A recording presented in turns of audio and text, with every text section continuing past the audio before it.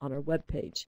So today we have a very special webinar. You'll notice that my slides don't say presenter and discussants like they usually do. Instead, we have an interviewee and two interviewers. So I'll explain that in a few minutes, but just first let me do some quick introductions. First, I'll introduce myself. I'm Elizabeth. I'm sitting in the World Bank headquarters in Washington, D.C. I'm the moderator today and also the task manager for this webinar series. In the room across the hall, Kristen is sitting at her computer, and she's the one that's actually running the webinar. And I hope we have Army sitting somewhere in the building who will come on and help you if you post any problems in the technical chat box. Our interviewees today are Kirsten, who is sitting in Switzerland as far as I know, and Louisa, who I assume is sitting somewhere in Britain. And unfortunately, I forgot to put in a slide. I didn't realize that in fact, we're going to have Sean, also in Switzerland, sitting next to Kirsten, who will be helping to facilitate the question and answer period. And of course, we have Catarina de Albuquerque with us, who I don't actually know where she is. She may be in Portugal, or she may be on her travel somewhere. But now let's find out a little bit about you. I always like to know, I think everybody likes to know where everyone is. I can see some of you have already told us. Kenneth is there in Utah. If you could just type into the chat box. Hi, Gus. We're now, I thank you for your email. We're now linked on LinkedIn. Bolivia, Rafael from Bolivia again. That's great. Hamilton. Is that Hamilton, Canada, I guess? Nairobi. How about Isaleo? Thomas in Paris. Haiti. Oh, great. Somebody from Haiti. Vermont, Geneva, Stockholm, Tampa, Dar es Salaam, Paris, Lagos, Hamilton, Canada, indeed. Upstate New York, Calgary. Laura, you are a very faithful webinar participant. Welcome back. Colombia, Lisbon. Oh, of course, Catarina is sitting in Lisbon. Well, that's the answer to that question. Well, welcome to everybody. Kristen, could you give us our statistics on the webinar series? Sure, thanks, Liz. We have about 1,281 people registered for our series. And in the room currently, we have about 61 participants. Back to you, Liz. Okay, great. Thank you. I'm sure that number of participants is going to rise. We usually get people coming in over the first 15-20 minutes to join us. So we have a special poll for you today. If you could bring that out, Kristen. Now, this may not make much sense to some of you, but to others of it, it will. There was an e-discussion held on the RWSN D groups chat space. And could you just let us know if you participated in that or not, just out of curiosity? Doesn't make any difference. You will certainly enjoy today's webinar whether or not you participated, but it's just a little bit of information. So I see most people didn't participate, but it's coming up. Yeah, a few people did. Well, that's great. Okay, you can take that poll away, Kristen, and let me go on to tell you, just explain a little bit more about the format of today's webinar. Now, you all know, I hope at this point, that RWSN is the co-sponsor of this webinar series along with the World Bank. You may also know that RWSN has various working groups that are active on their discussion board, and one of these working groups is on equity and inclusion. Well, the Equity and Inclusion Group ran a 3-week e-discussion on the human right to water on their discussion site. And in fact, some of you may have learned about that discussion because we advertised it in our early webinars. And it got quite a number of contributions, quite a few members, as you see from this slide. And during the discussion, the participants discussed particularly about the human right to water and how it affects finance, planning, and implementation of rural water supplies.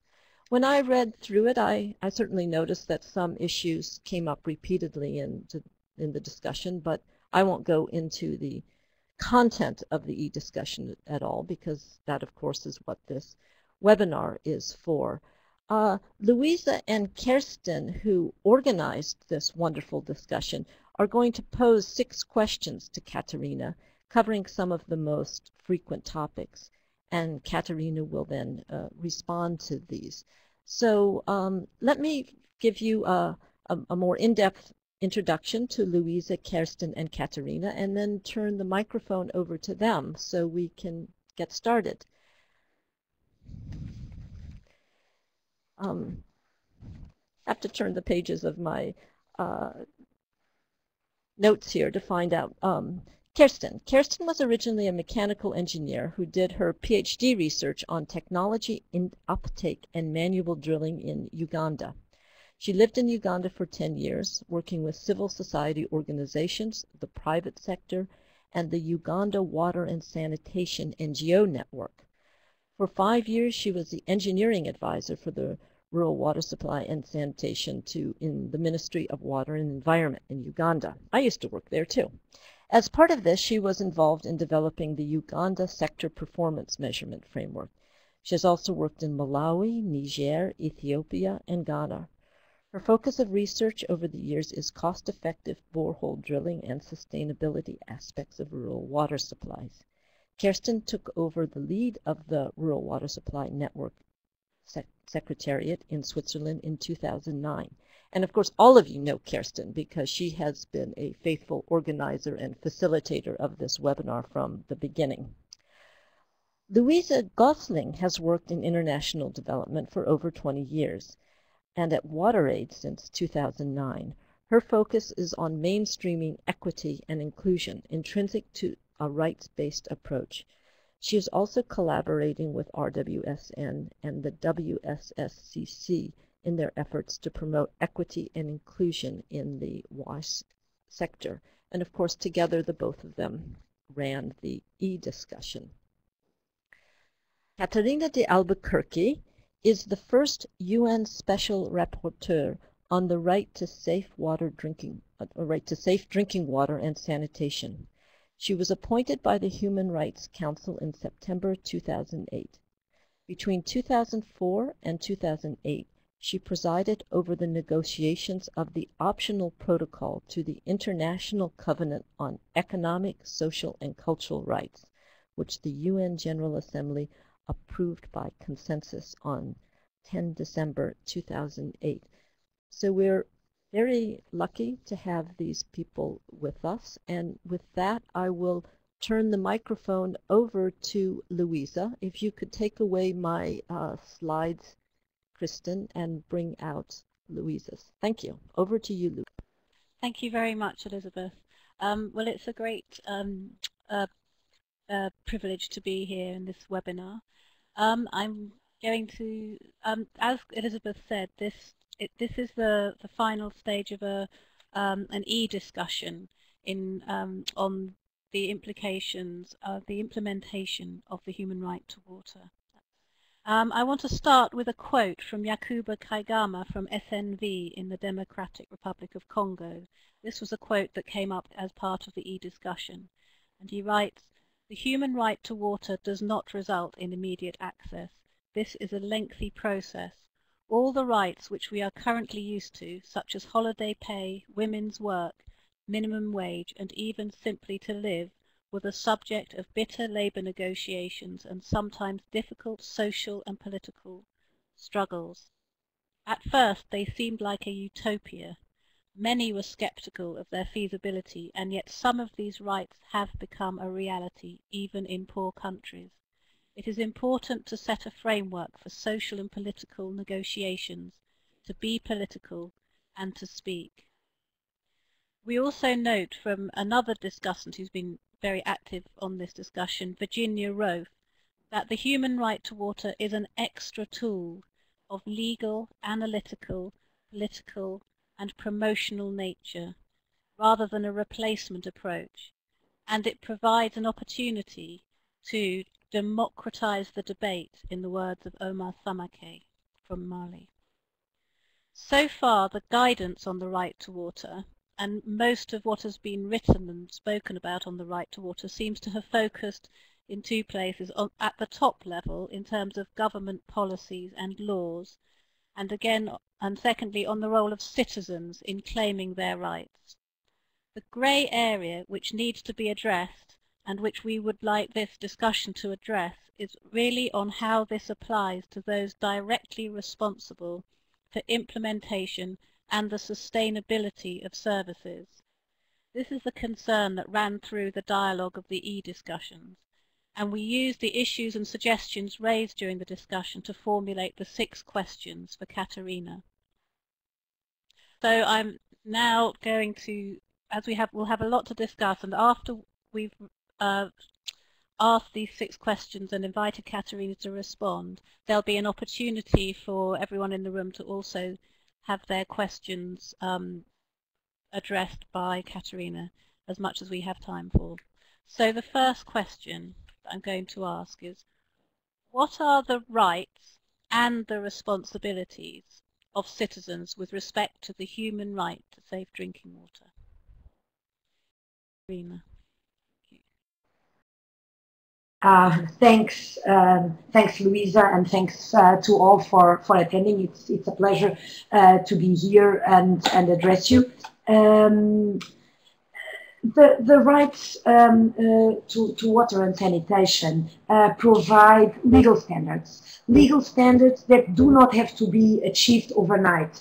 As Louisa, you were saying with the quotation that you just read out, they have to be achieved progressively, which means that states have to take deliberate steps. They have to have a plan, they have to have a vision in order to achieve water and sanitation for all without discrimination. The component of non-discrimination is very important because it tells us that we have to target the poor, we have to target the most vulnerable, those who have been forgotten, and those who didn't manage to get access up until now.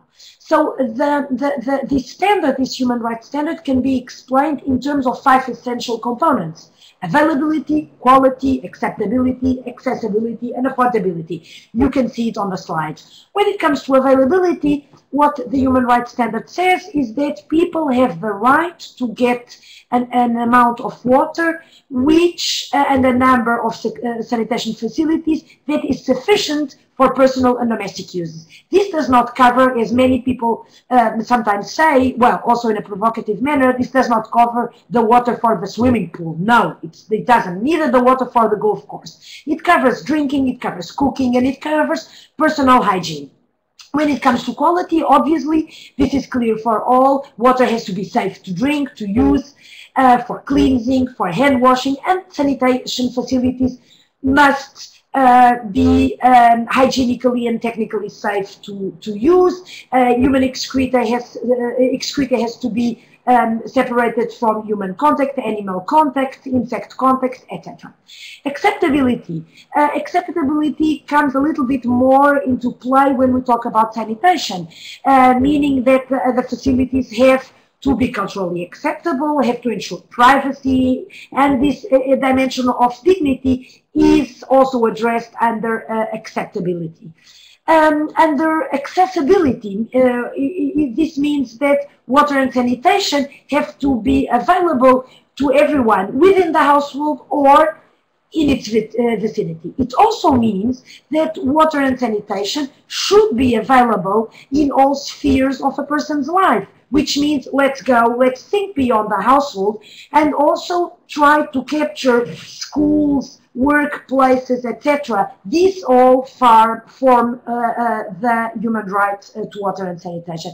And finally, affordability, meaning that people cannot be forced to make what I call impossible choices, meaning as people that I have met in my missions, meaning that people should not be forced to choose between paying the water bill or the pharmacy bill, the water bill or the food bill. Water has to have a reasonable price, which is not the same as to say that it should be for free.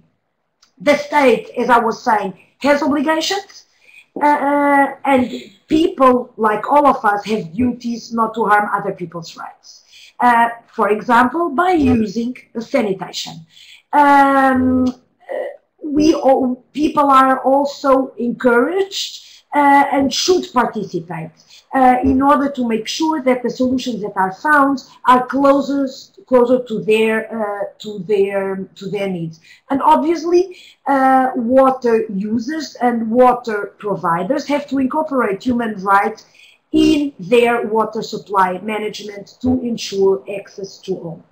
In the question, there was a reference to citizens, to the rights of citizens. And I would like to say that human rights are not just for citizens, but for everyone, including for people who have no citizenship, for migrants, for refugees, etc. I finished.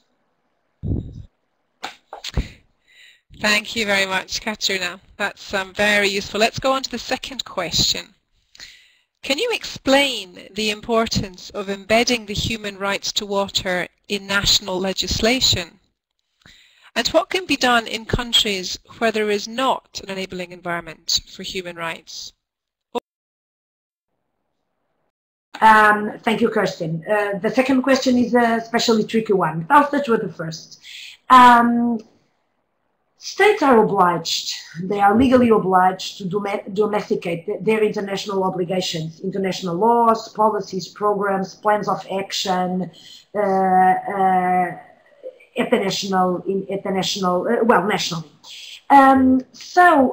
Including, for example, the right to water, international constitutions, or even in ordinary laws, ensures more stability. Why does it ensure more stability? It's not only an obligation, but it also has advantages, because WASH becomes hard law, and not only a good intention that can come and go according to political will and to changes in governments, but it also makes sure, by being in the law, that governments and providers and other actors and other stakeholders are legally bound to making sure that this right becomes a reality. And of course, if it is a legal obligation, in cases of disrespect, there are obviously consequences. So there is this element of stability in terms of political changes in a country, and also stability because people know this is the law and they know that they can hold their government accountable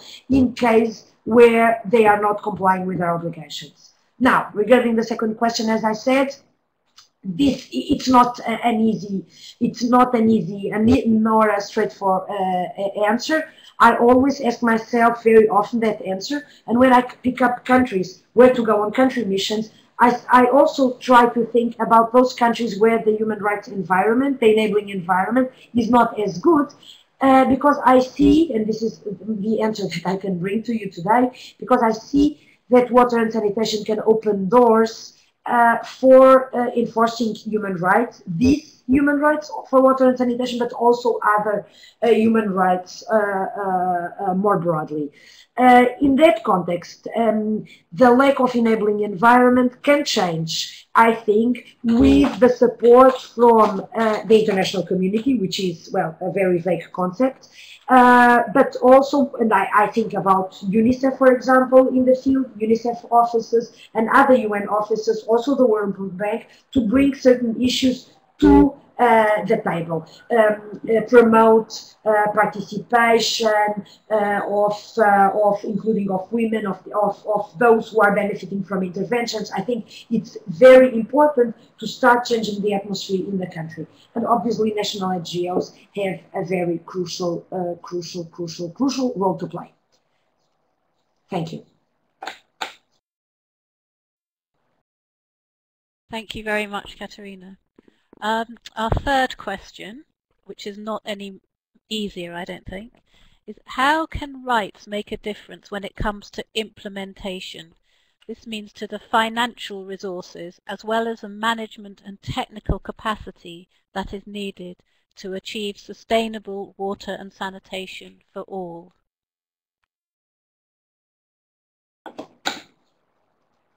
Thank you, Louisa. Well, as I was saying before, human rights set an obligation of progressive realization. And the norm that of an international treaty, which is the Covenant on Economic, Social and Cultural Rights, which sets this obligation of progressive realization, also determines that countries are obliged to use the maximum of their available resources. Their available resources, if we are talking about the developing country, means resources available from at the national level, but also resources coming from international cooperation. Of course, this is easy to say. It's more difficult to implement because, of course, water and sanitation are not the only human right that states have to realize. So there will be competing demands at the national level between water, sanitation, education, health, etc. So, of course, it's up to the government to make sure that there are no rights that are neglected, and it's up to the government to decide on priorities, on how to prioritize the allocation of these scarce resources, but also, very importantly, developing states are under an obligation to request, to seek international cooperation and assistance if the national resources that they have available are not enough to progressively realize the right to water and sanitation. And I'm now sticking to water and sanitation because that's the subject of today's discussion. And of course, human rights determine that we have to prioritize those who are unserved and underserved. And this is a significant difference between the human rights approach and the approach which is defined in the framework of the Millennium Development Goals. When I talk about the obligation of progressive realization, there is a flip side to this obligation, which is a prohibition of retrogressive measures, which means the vision of human rights is that states will constantly take steps to achieve higher rates of coverage, bigger numbers of people who will get access to safe drinking water and sanitation. So in principle, any step backwards is to be seen as a violation of human rights. Of course, it does not have to be a violation of human rights because there can be circumstances in which this retrogressive step can be justified. I will give you an example. In the case of natural disaster, of course, there will be a retrogressive step, and this is justified. In case of a financial crisis, where a country has less resources available, this can be justified. Of course, it would be then important to look at the government's, at the state budget and see how the government, in their particularly difficult situation, is still prioritizing human rights. Where is the money going to? That's also something interesting to do. And of course, when we look at implementation, I think it's crucial to look at the sector holistically and to understand the need, for example, for training to sustain progress. For example, by focusing on increasing technical capacity, and I've seen that in countries. So one crucial element is maintenance. In order for countries not to take retrogressive steps, and for states not to be, well, possibly violating the human rights to water and sanitation. Back to you. I think now it's Kirsten.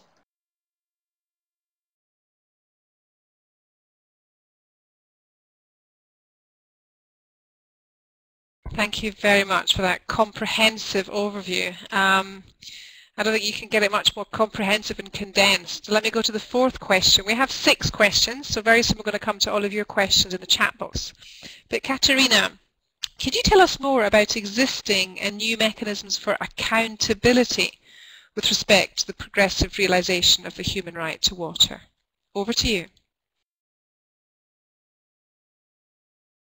Thanks, Kirsten. When it comes to accountability, I think it's important to say that human rights accept, and I think we even encourage, different ways of implementing the human right to water and sanitation. There is no one-size-fits-all solution. when it comes to the realization of these rights. There are, as we put on the slide, there are many different ways to get there. And I launched at Marseille, some of you I see, many people I know participating in today's webinar. I launched a book which is available on my website, which is a compilation of good practices in the realization of the human rights to water and sanitation. And I think that compilation shows the diversity of ways to implement this human right. And all of them are good to making sure that we get there. So I would say that sky is the limit and good imagination is an asset. So back to accountability, and let me divide it, distinguish different levels. For example, at the international level, you can bring complaints. You can bring complaints either to me, to my mandate, and I'll type here my email address, my mandate's email address. I receive complaints from alleged victims of my violations of the rights to water and sanitation. Number one. Number two, I also undertake fact-finding missions. I undertake 3 fact-finding missions per year, and when I go on mission, at the invitation of the government, this is very important to say, I cannot choose any country I want. I express an interest to go to a certain country, and then the government, the respective government, might or might not invite me.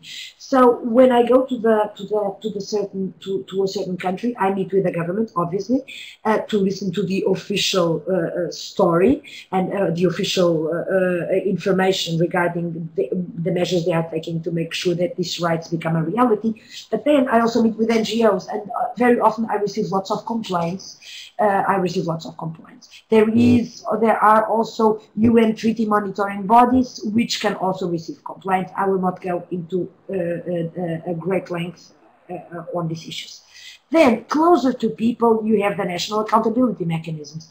For example, does your country have a national independent regulator for water and sanitation? Does your country have an independent national human rights institution? So I would say primarily these would be the adequate entities for you to present complaints in cases of alleged violations of the rights.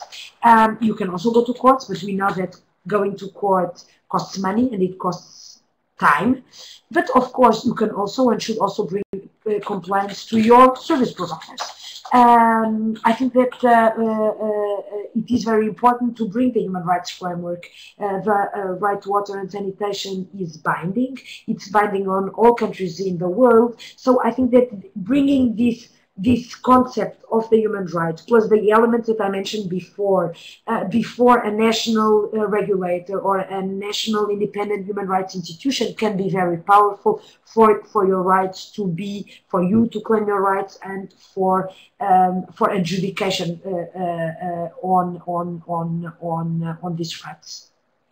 So the normative standards that I mentioned provide a common accountability framework which can be used at different levels. I was mentioning the international level, the national level, the local level, etc. And it can be, as I was saying, you should apply it. Those of you who work with civil society organizations who hold providers to account, for example. And of course, it would be important for NGOs, and I've seen this in some of the country missions that I undertook, that NGOs support and inform poor people, helping them to hold providers to account, the government to account, etc. I think that's all for the time being.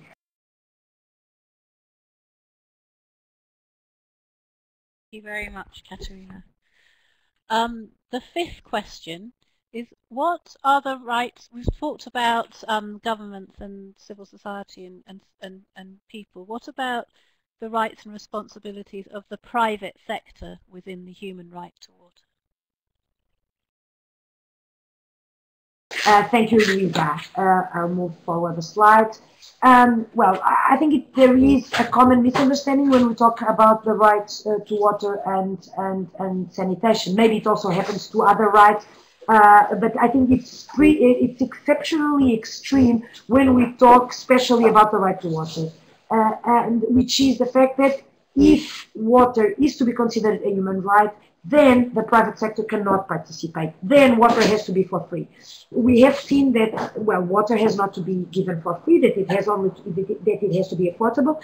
Now, regarding the form of service provision, human rights are agnostic. I always give the example of other human rights as the right to food, and I always say that when people go to the supermarket, they have to pay the bill, or to a restaurant, and food is, of course, also a human right.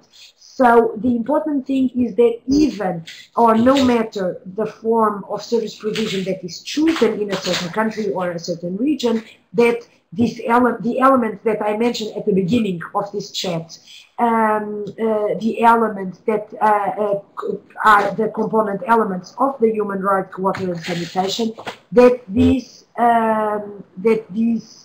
elements are complied with, that these elements are respected. When it comes to the private sector has obviously responsibilities. The human right, the normative content of the right has to be applied. They have to respect human rights. They have to respect the principle of non-discrimination, which is obviously part of the principle of respecting human rights. They have an obligation to do no harm, and they have to, and then of course, due diligence applies obviously also to the private sector. The private sector. The main obligation stays obviously with the government. It is the government that has to regulate the sector and establish certain rules, certain principles that will apply also to the private sector. So if the private sector wants to do business, and if obviously this is not contrary to the national legislation, the national constitution, etc., then the government has to ensure, for example, that the poor people are not excluded, that water is of quality, that there is a maximum price that can be charged to people to make sure that the services are affordable. I believe, and I've seen this in certain countries in the world, that there are smart ways to make sure that the system is economically attractive and simultaneously that the tariffs are affordable. Obviously, and to finish, the financial sustainability of the system should not be at the expense of human rights, namely the principle of affordability. State and donors have an obligation to support the most excluded. So if the government reaches the conclusion that the provision of water, for example, by the private sector or also by the public sector, it doesn't matter for that purpose, if it is not affordable to a part of the population, then the government has to adopt measures to subsidize the water, to help certain families, whatever, to making sure that nobody is excluded just because she does not have the necessary financial needs. Back to, I think. Thank you, Catarina. We can sometimes hear some very interesting noises in the background, and I think maybe you share an office with some colleagues who may be killing flies now and again. So it would be nice just if you could ask them to be a little bit quiet, because we can hear everything behind you. Sorry. Right, let me go on to question 6.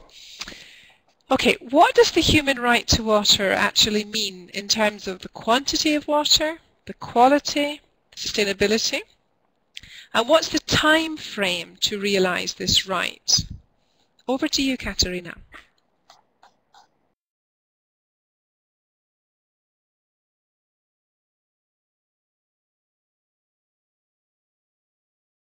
Hi, Catarina. I think you need to put your microphone off mute because we can't hear you at all now. Sorry. Sorry, That's sorry, great. I forgot. I was concentrated. Good. Now, when it comes to quantity, human rights do not set a certain quantity, a certain amount of water or sanitation for that purpose for every single person.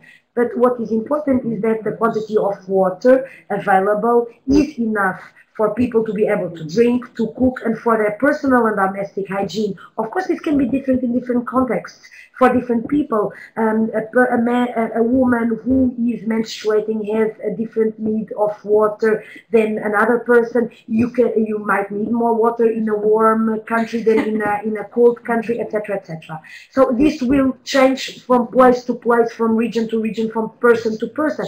What is important is that the water in question is enough for people to drink, to cook, and for personal hygiene. When it comes to quality, well, this is obviously a crucial criterion, which is not currently in the proxy indicators for the MDG targets. And it is important to say that human rights focus on quality, and this is one of my many expectations for the post-2015 development agenda. When it comes to sustainability, there is an obligation of progressive realization, and as I said, any retrogressive steps without justification, as I said, are in principle a violation of the human rights. Regarding the time frame, this will depend from country to country. Of course, a country where 50% of the population does not have access to water will need more time to get there. A country where there is only 1,000 people without access needs less time. What is important is that the country set a national strategy to get there and proceed to take targeted steps with the help of international cooperation when necessary.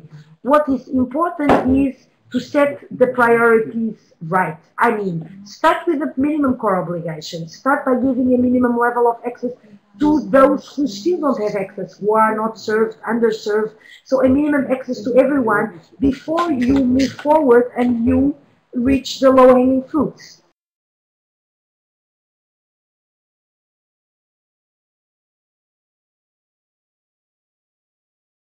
Okay, well, thank you very much. Yeah, Kirsten, and no, wait a minute, Kristen. We've got a Kirsten and a Kristen, and of course I always say the wrong one. Kristen, could you please take away these slides and bring out our the remaining slides?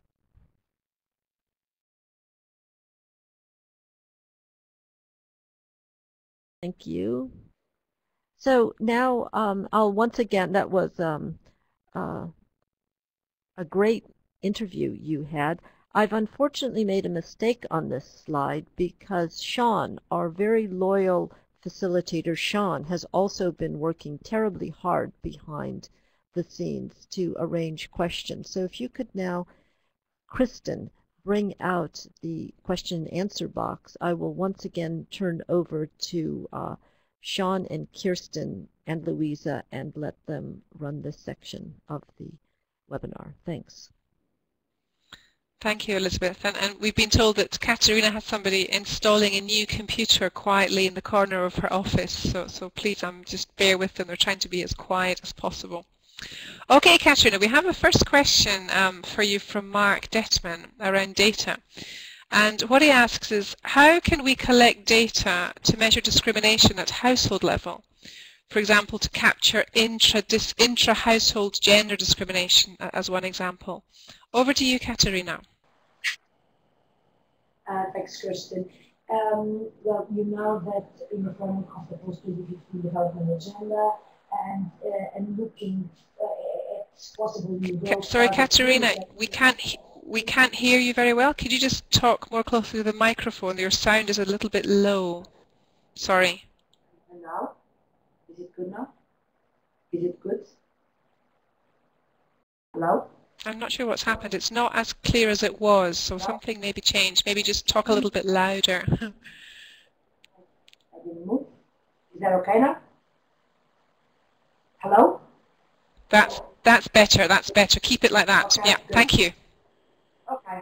Thank you. So what I was saying was that, as you know, there is work being undertaken in order to see how we can improve the measurement and monitoring of water and sanitation after 2015.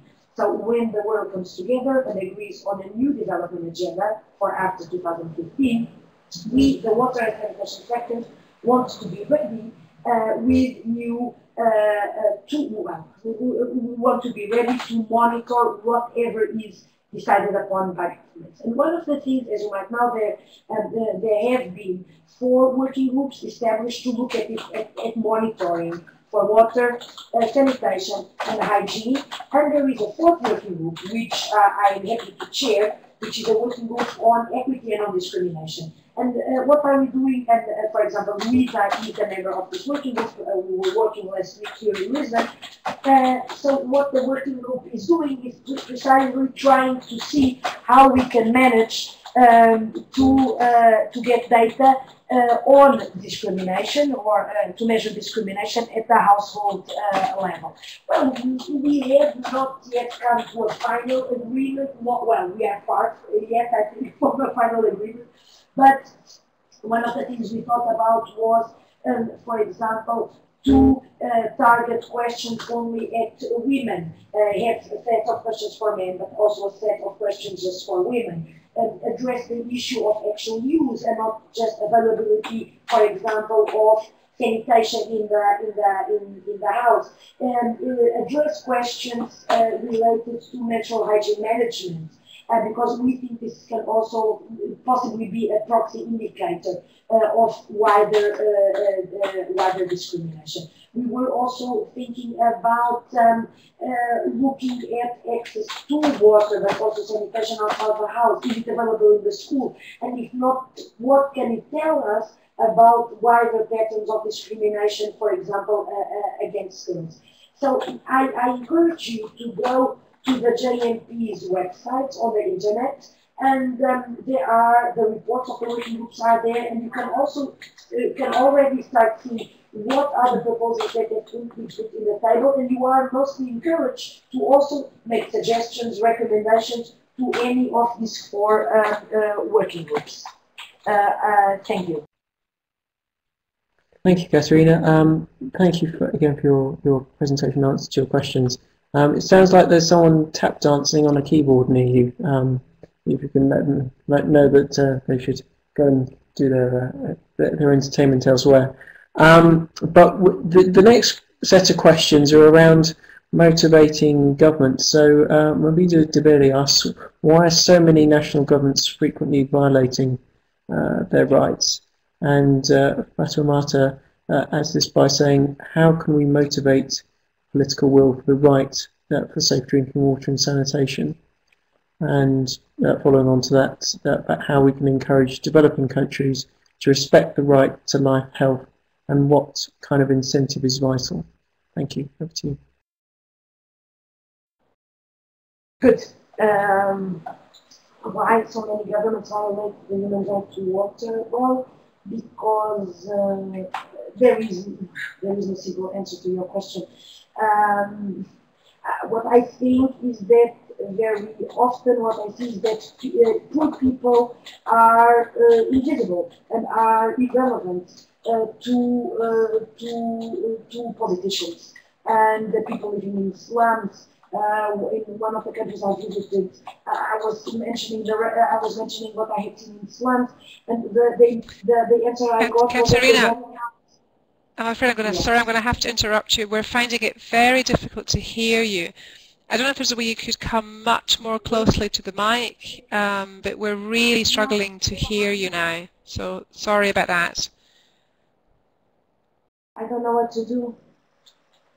Are you maybe to come because it was fine at the beginning, so maybe to come a little bit more closer to the mic somehow, as close as you can, because we want to hear you. Yeah. Maybe move the mic of the headset a little bit closer, or just speak even more loudly, because it's the sound quality is not great. Okay. Sorry. Good. Over to you. Good. Okay. So now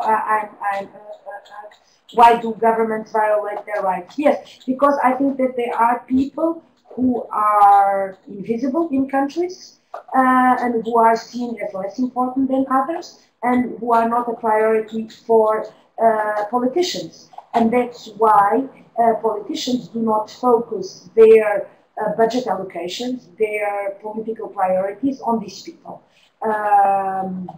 People who are living in remote rural areas, people who are living in slums, people who don't count, people who belong to groups, to minorities who are stigmatized. My next report to the Human Rights Council will be on stigma. People who are stigmatized, people that governments don't care about again, like the Dalits, like the Roma, like the homeless, like the slum dwellers, etc. So it's not a political priority. And I think how we can motivate political will for the right to water and sanitation while talking about it, and writing about it,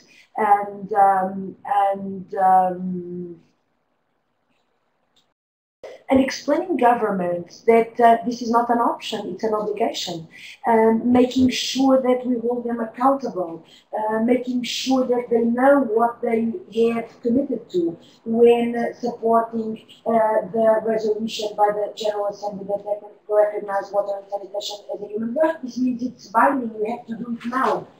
Otherwise there will be consequences. Show them the consequences. Present complaints, move things at the national level, but also at the international level. Now, regarding the last, and of course, I think that regarding the last question on the slide, I think it's important for people to understand, and also governments to understand, that investing in water and sanitation is actually a smart choice. It's a smart investment. They will gain a lot. By doing it, they will save money, they will save lives, etc., etc. And I think that a lot comes by sensitizing and doing some awareness raising among politicians. I think that, for example, I was last month in DC for Sanitation and Water for All, and I was truly impressed by the fact that so many finance ministers, so many sector ministers, the future deputy secretary general of the UN, the Prince of the Netherlands, they were all there talking about what they want to do to implement the right to water and sanitation, and there are commitments in the outcome document regarding this human right. So I think it's a process, it's a walk, it's a long walk. But we have to start it, or we have to continue it, and well, maybe the steps are small, and maybe we are unsatisfied at the small steps, maybe we are impatient. I surely am impatient, but I think this is only the way to go, to continue doing it. Thank you. I think I Thank you very much. While I'm pausing the next question, it might be useful for you to turn your microphone volume up a little bit, as we did in the training, just because people are still struggling to hear, but that is much, much better in terms of sound. Let me go on to the next question. And we've got loads of questions coming in, and we've got plenty of time, but keep feeding in your questions, everybody. Sean's trying to collate and pull them all together so we can ask them to you. So Misuzi Tezazu asks, how can NGOs advocate for human rights, like the right to safe water, in countries where human rights are considered the sole responsibility of states? Wahid poses a different question in relation to NGOs, and it's about fraudulent and corrupt practices affecting the rights of ordinary people. And earlier on he asked about fraudulent NGOs also, and what can be done. And then Mark Detman comes back to the point really of the second last question that we asked you about states having obligations, people have duties, and where does the private sector and NGOs fall? Over to you, Catarina. Thank you, Kirsten. Now on the first question, how can NGOs advocate for human rights, like the right to water, in countries where human rights issues are considered? Well, the main responsibility is of government. The main responsibility is of states. And I think what NGOs should do is to show governments, well, you have this responsibility, you have this legal obligation. Do you manage to do it or not? And well, maybe you can identify areas where the government is not being able to do everything, and then you can suggest to the government, well, you cannot do it by yourself. Would you like our help? Would you accept our help to do it? Sometimes I think it can even be good not to just to explain what you mean. I mean, you want to make sure that everyone gets access to water and sanitation. I know that sometimes when you talk about human rights from the outset, people get afraid, but why don't you say, let's help, we want to help you, help people get access to water and sanitation. Regarding the second question, of course, corruption affects the rights to water and sanitation, because as I was saying, if governments have to use their available resources to the maximum, well, they will not be able to use them to the maximum if a part of that money is being used in corrupt practices or fraudulent practices. Of course, tackling, that's why transparency is such an important element, and addressing corruption, obviously too. In a report that I presented last year to the General Assembly, where I talk about financing the sector, I address these issues, and also in the book on good practices that is available on my website, I also address good practices. I give examples of practices that aim at ensuring budget transparency, etc., budget monitoring, to making sure that corruption is fought against. Now, finally, obligations, duties. The private sector, as I said, has responsibilities. To making sure that the rights, water and sanitation are not violated, number one, that no discrimination, for example, is not violated, and also to making sure that, and also to ensuring a certain due diligence, to start taking a certain initiative to assess whether what they are agreeing to might violate the human right to water and sanitation. So it's not duties, it's not obligations, it is something else. It's called responsibilities. Thank you. Great, thank you very much. Catarina, the next two questions are related to maintenance. So Robert Butcher asks, does this mean that governments have an obligation to maintain, or is the obligation with users? In the case of governments, do they have to spend excessive amounts on maintenance and subsidising operations, and this money in national budgets is not available to provide access to the unserved? And Steph Smits asks, do you see a trade-off between the progressive covering of the unserved and avoiding the retrogression of service, and would avoiding retrogression mean avoiding investing in maintaining existing services of the served? And would that go at the expense of the unserved? So I guess this is, in a nutshell, how do you balance maintaining existing systems against extending to the people who don't have services at the moment? Thank you. Good. I think that we cannot look at the human right to water and say, well, let's say human right to water. We cannot look at the human right to water as imposing an obligation on states, on every single state, to bring a water tap to every single person in a country. That's not what it means. What the human rights says is that the government has to create an enabling environment in which people can exercise their rights. What does it mean? It means that when someone does not have the means to exercise this right by him herself, for reasons beyond his or her control, because he, she is sick, lost a job, etc., the government has to intervene. In the majority of cases, we know that these are the majority of cases, the government just has to create this enabling environment, and it is up to us to contribute to the realization of this right by paying our water bill, by paying the connection, by maintaining, by supporting the maintenance of the system. So ideally, things should look. How should things look like? The system should receive financial contributions from those who can pay, that enable the infrastructure to be maintained, and also to enable, to subsidize, to help, to connect those and to ensure access to water and sanitation to those who do not have the means.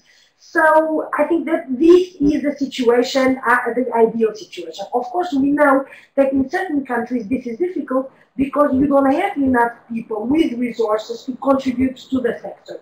That's where I think that it is fundamental to think also about looking at the budget as a whole. How is the budget being designed, and how does it prioritize human rights, namely the right to water? And is the government resorting to international assistance and cooperation? Because resorting to international assistance and cooperation can ensure that we progressively cover the unserved and that we avoid, in fact, retrogression. Thank you. These are very difficult challenges for the sector. Next question. We have a linked question around sanitation, actually. Nick Chudeo from Kenya asks, discussions around the human right to sanitation often focus on public and private infrastructure solutions, but they very seldom focus on environmental or ecosystem approaches, such as environmental sanitation. What role do you think an environmental approach to the global sanitation situation could play? And then John Aleandarius asks, what should be the responsibility of government about access to the basic sanitation in rural areas? And I guess this also relates to the issue of community-led total sanitation. Is that something that fits within the human rights approach? Over to you, Catarina. Thanks, Kirsten. Well, again, the responsibility of government, and I'm starting with the second one, regarding access to sanitation, don't say basic sanitation, let's say sanitation, because the human right to sanitation is more than basic sanitation. So, for the government to ensure access to sanitation in rural areas, I think that, for example, CLTS is a great example, in my humble opinion. And I've recommended to government where CLTS has been piloted with the help of UNICEF. I've recommended governments to transform CLTS, community-led total sanitation, into a nationwide policy, because I think it empowers people, it makes people aware of the importance of sanitation, it makes people develop appropriate sanitation solutions, etc. So the responsibility is has very much to do with awareness raising, education, but also obviously also financing and supporting people who do not have the means to get there. On the first question, well, public-private infrastructures, on environmental approaches. I think that obviously environmental approaches and on-site sanitation solutions can bring us further in realizing and making sure that the right to sanitation is realized. I think that this is a good approach that can contribute to helping to improving the global sanitation solution. There are obviously other solutions. I think what is important is to think outside the box, to think about small solutions which can be cheap technology, etc. What I often see in developing countries is that very often donors prioritize financial support that goes to huge systems that they cannot maintain, that are not helpful to rural areas, to small places, etc. So we have to rethink sanitation. We also have to make politicians more interested in sanitation and more committed to sanitation. I always think that this always has to do a lot with education and awareness raising, creating the need inside the countries, among the governments, among the people. Over. Great, thank you. The next set of questions, which should have pasted in there, and I don't know why they didn't. There we go. We've had several questions about the context to which human rights is applied. So Madibo Debeli asks, can you brief us on the indigenous people's human rights to water and sanitation? Mahida Tesfu asks, how can we ensure water rights and access for pastoralist communities?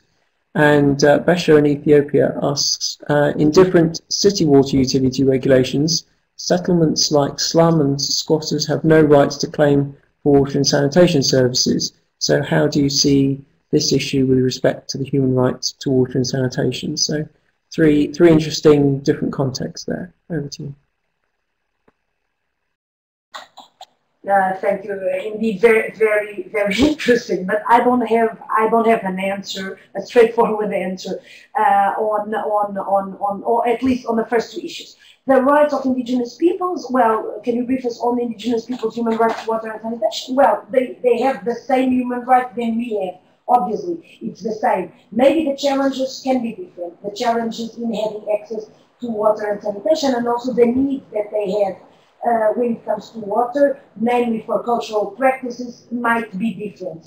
I visited an indigenous tribe in the USA, for example. I've always met with indigenous people in the country missions that I undertook to countries where there are indigenous people. Well, and the challenges they face is living in remote areas, not seeing their rights recognized, seeing their lands being expropriated or taken over in order to build a dam, etc. But basically, the legal framework is the same. The legal framework that protects indigenous people's right to water and sanitation is the same that protects our rights to water and sanitation. I don't know if I'm helping anything, but I encourage you to read, for example, my report on the US, on the US side. How can we ensure this right to the pastoralist communities? Well, I don't know. It will depend from country to country, from context to context. And again, I think that human rights does not impose a solution for pastoralist communities. It will depend on the context. It will depend on their resources. It will depend on the availability of water in the region. Maybe you are talking about a country where it rains a lot. Maybe you are talking about a country which is completely dry. I'm looking at a photo I have here in my office of a tribe in the north of Namibia. They have no water. So the situation for them is different from other situations. So it has to be seen on a case-by-case basis. How rich is the country? It has to be seen that way. So I don't have a generic answer to address your question. I ask you again, look at my book. I will write the web address here. I agree fully with the last question, that very often, and I've seen this in my meetings, that it is said that governments tell me, well, they don't count because they are illegal. I've seen this, for example, in Slovenia with the Roma community. I've seen this in Egypt with slum dwellers, in Bangladesh with slum dwellers, etc., etc., etc. So all over the place, there are also always groups of the population who are invisible to the government. And the government even thinks that they have a legal justification not to bring them the services. The human right, how do I see this issue with respect to the human right to water and sanitation? I see that everyone is a person, everyone is a human being, and every person on earth has a right to water and sanitation. And for human rights purposes, the legal status of the land in which people are living, or the nationality, or the passport, or the legal status even of the person is indifferent.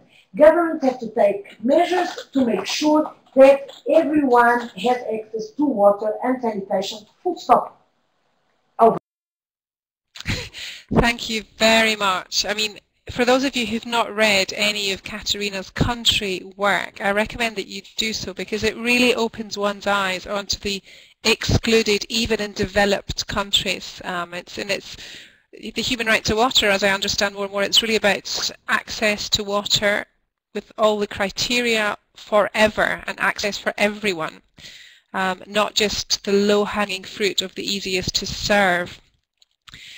But I'm going to come to a question from Tesfa. Now, Tesfa took part in our e-discussion, and he pointed out one of the realities that government structures at the lower level are not familiar with the different policies and procedures on the rights to water, and that there is a real need to build their capacity on the human right to water for better implementation. Maybe you could tell us a little bit about where you've seen experiences of that happening, or maybe even you bounce it back to us as sector people and tell us what you think needs to be done in this regard. Over to you, Catarina. Well, unfortunately, it is true. My idea is completely true. And I see it constantly. What can I say? I see it constantly on my country missions. And you are talking about the local level. I would go even further. It's not only the local level, it's also the central level that is not always familiar with what human rights imply. And I'm not even criticizing governments. While compiling with practices, I remember meeting with governments telling me, help us. We want to do it, we don't know how to do it. I don't have infinite capacity to support government, etc. So I am very sorry for that. But what do we have to do? I think that we are all impatient because we want things to move. At least that's how I feel the sector, and that's how I feel myself too. But it is, well, what I think that what we need is more education. And well, maybe my question is, how I think that this seminar, for example, this webinar is a very good example of awareness raising on the rights to water and sanitation. Maybe there is more that can be done. For example, one of the things I was thinking about was to prepare a guide to help people at the national level to support the implementation of the rights. Would this be of help to you? It's just a question. Other things I am happy to support. Of course, I cannot be, I'm one person, I cannot be everywhere. So what would be great would be to develop at the national or even at the regional level the means, training kits, training tools to raise awareness and familiarize people also at the local level about the content of the human right and what it implies for them in their daily work. Thank you. Great, thank you. The next question is about Rio+20, and from Thomas Aquafed, who asks, is it true that political obstacles with regards to the right to water and sanitation in the Rio+20 ministerial declaration have been removed recently? Thanks. Well, Thomas is a very well-informed man. He knows more than I do. Well, I heard that I don't know what's going on, to be honest. The last document I saw had the right to water and sanitation in the ministerial declarations, but today or yesterday I received an email which was very negative about the content, about the negotiations in Rio+20. I just, like 5 minutes before this webinar, I finished an article that I'm going to publish in Portuguese-speaking countries, in Portuguese-speaking newspapers, but also in The Guardian, on Rio+20. I wrote an open letter to governments on Rio+20, and this letter was sent to all permanent missions, to all embassies of all UN member states in New York, to make sure that they incorporate the human right to water and sanitation. The last proposal I saw for a go on water, I have to say, was very bad and did not have any references to human rights, to the content of the human rights. Well, what I've heard was that I think the USA had called for the removal of the reference to the human rights to water from the declaration. That's the latest I heard. But maybe Thomas has more information that I have, and I'm happy to receive his information bilaterally or multilaterally. Thank you. Thank you very much. Now, we have an interesting question here around double standards, and in fact the whole issue of pollution was raised by a number of participants in the e-discussion, particularly looking at the Niger Delta area. And here's a question within this webinar from Modibo Dembele, who says, why do international corporations use double standards in developing countries, especially into the mining area, by polluting drinking water and many health hazards? And maybe you can tell us what this human right to water can actually do with respect to pollution of water resources. Over to you. Thanks, Kirsten. You know, I don't know if I told you at the beginning. I received complaints from people who are alleged victims of violations of these human rights. And if I had made a statistical analysis of the complaints I received, I would easily be able to say that the majority of them regards the mining industry. Pollution of drinking water and health hazards, precisely as is mentioned in the question, caused by the mining industry. In those cases, I sent often letters both to the company and to the government. To the company, in order to make sure that the company is respecting human rights, that the company is not promoting the violation of human rights, and that the company is doing at least no harm to human rights. And of course, there is, if drinking water is polluted, people get sick. If it is polluted and it will then be clean, it costs money, then water will be less affordable. And I also talk with the governments, because it's up to the government to regulate the sector and also to make sure that the company complies with the human rights standards and with the obligations that have been undertaken by the government. Over. All right, thank you. The next two questions are about implementation. So Andre asks, which practical steps can development partners follow to ensure that their programs and policies consider the human right to water approach appropriately?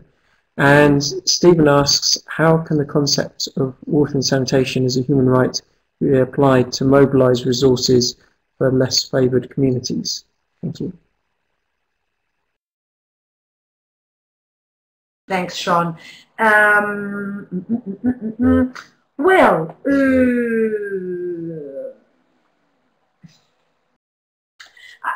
regarding the last question, I think that the concept of the human right to water and sanitation is ideal to mobilize resources for the less favored communities, because what the human rights says is that we have to prioritize those who are less favored, those who are left behind.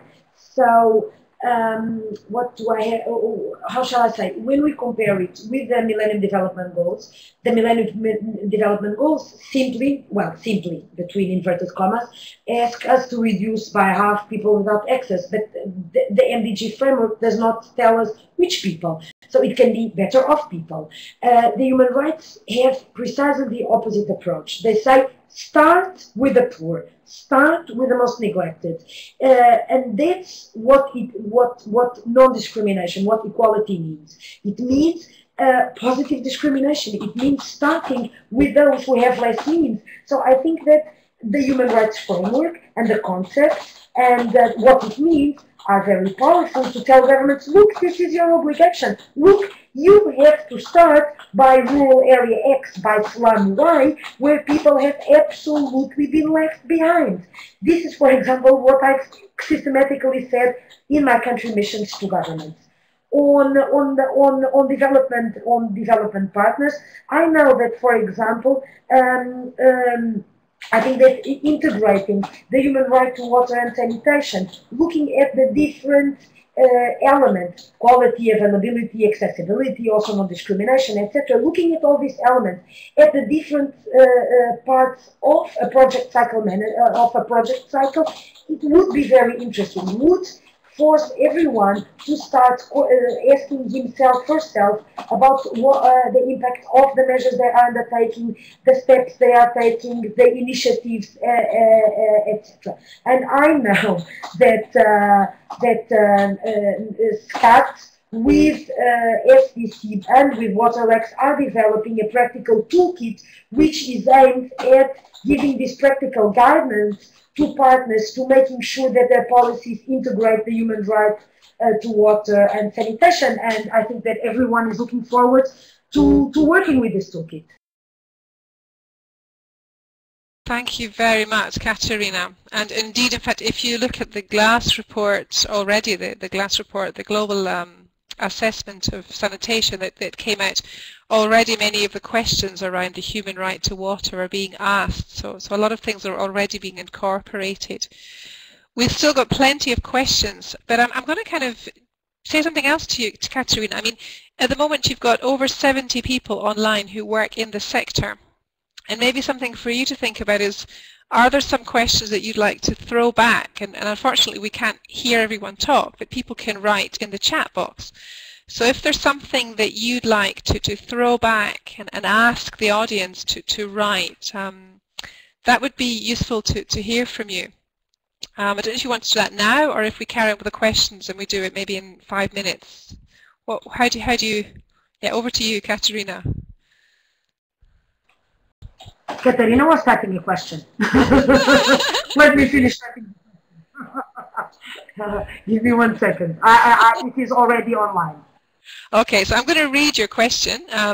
So basically, Catarina is writing to everyone to say, do you think that a guide for implementing the human right to water and sanitation would be helpful? And maybe I'm going to go a little bit further and ask you people who are participating, what would you like to see in such a guide? Yeah, a guide that would really help you to make your efforts in sanitation and water for all, the human right to water, a reality. So if you can be typing in, what would you like to see in such a guideline? And hopefully I'll see hundreds of people writing their ideas, because that can really help to feed in to the work that Catarina is doing and has to do within her mandate. And I see that multiple attendees are typing. So while you're typing, I'm going to pose the next question to Catarina. And just to let you know, we'll be able to see all these chats afterwards. It will be sent out to everybody. So Catarina, next question, implementation 2. Raphael asks, when MDGs were initially defined, the human right to water and sanitation was not passed. Do you think that this human right should be included in future strategies after 2015? And then Nick asks a question related, is to which extent do you expect the human right to safe drinking water and sanitation to become a real driver in shaping the future development of water services? Over to you. Thanks, Kirsten. Regarding the first question, yes, it is true that at that time we didn't have a human right. And if I believe this right should be included, well, it must be included in future global strategies after 2015, and I've been working for that. Well, I cannot possibly imagine any other solution, any other decision. And I know that there are many governments supporting this, so I'm confident that this will happen. Regarding the second question, okay, let me say it. I'm confident that it will happen, but I think that we all have to stay vigilant, and we have to make sure that this is truly included in a future global development strategy. So I think that we cannot just think, oh, the human right has been recognized in 2010, so we don't have anything to do. We do. We have to make sure that it is there, because you know very well that if the human right is not explicitly referred to in a future global strategy, it will not be measured. It will not influence national policy making, national legislation, etc., etc. And we will risk to fall in the same traps where we find ourselves in right now. A driver. Well, I hope that it is a driver, and I think that well, I don't want to be naive and say that that there will be a revolution in the world because the human right to safe drinking water and saying, or at least an instant revolution in the world just because these rights were recognized. I think there will be a slow, a silent revolution in the world, and I hope also that they will shape future developments in this area. Thank you.